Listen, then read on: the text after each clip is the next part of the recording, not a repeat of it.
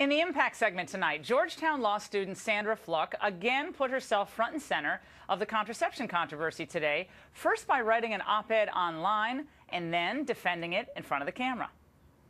I wanted people to understand that this is neither government-subsidized contraception, nor is contraception as incredibly cheap as some people have shared. I was actually speaking out about students and about low-income women across the country who need access to this care. It's unfortunate that some folks have made it so much about me and my access, because that was not what my testimony was about.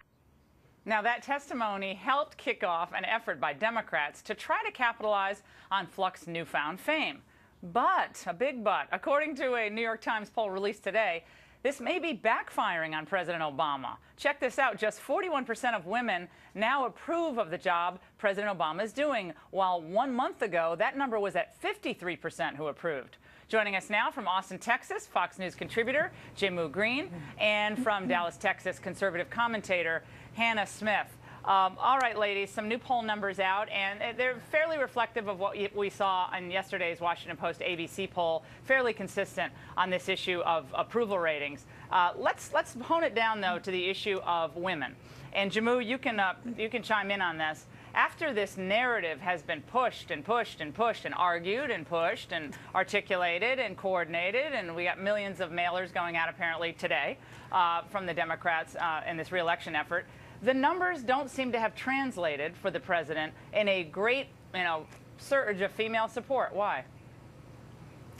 Well, Laura, I think we can all agree that every issue is a woman's issue. And if you look at rising gas prices, if you look at the fact that for the past few weeks we've been all consumed with this potential war with Iran, there are a lot of issues that women are going to be focused on and concerned with. So it's not a surprise that 1 month those numbers are going to reflect well for President Obama, and the next month another snapshot will be different.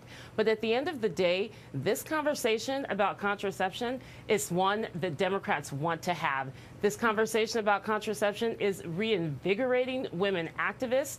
And when you look at his results in 2008, winning a larger margin of women voters than ever recorded in a presidential race, I think President Obama is well on his way to repeating that. So, Jehmu, just so I'm clear, you believe the issue of getting free contraception from your insurance, that issue is in the top 5 issues for women voters in the United States. With all the things facing this country, you believe that, make sure you get that $9.99 covered. You can get it in Walmart. I don't know, condoms, I don't know how expensive they are, but do you think that's really the issue?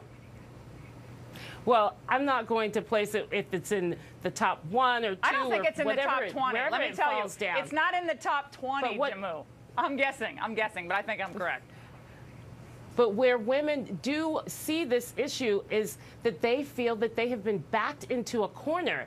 When you look at what has happened across the states, not just with the Affordable Care Act, state by state, women have come under attack by legislation that's been happening for the past couple of years. When they feel backed into a corner, they're going to speak out and stand up.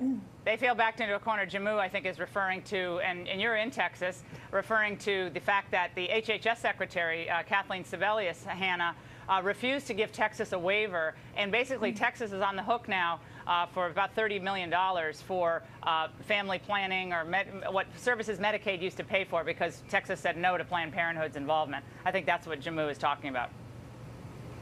Well, I think what Jehmu said, every issue is a women's issue, is really important to remember that religious liberty is a woman's issue. And when you look at the New York Times poll that just came out, it shows that women favor a religious exemption for religiously affiliated groups like schools and hospitals when they have a religious objection to this mandate. It's actually 53% of women favor an exemption for religious groups. And if you look at the other number is 46% favor versus 44% that oppose an exemption for any employer, not even a religious employer, but any employer that has a religious exemption to this mandate. So clearly women are speaking on this issue of religious liberty, and the polls show that they support an exemption from this mandate. Well, what I'm seeing here, and Jehmu, we can shift to what Ms. Fluck said today. 51% of those polled, New York Times, CBS today, said people should be able to opt out, any employer, for religious or conscience reasons. And I think this whole issue has been totally spun in a false and really damaging fashion. This is about every employer who has a moral conscience, who says, you know something, this isn't something I support. I really don't want to have insurance plans that offer sterilization or abortifacient drugs or birth control pills. That's just not where I am. But if you want to go do that at the Planned Parenthood clinic or a community health clinic, more power to you. Go for it. But that's an interesting number, 51 to 40. Laura, if my employer told me that he or she was religiously against me getting the pap smear, that's the direction we're heading in when you look at what the Rubio amendment.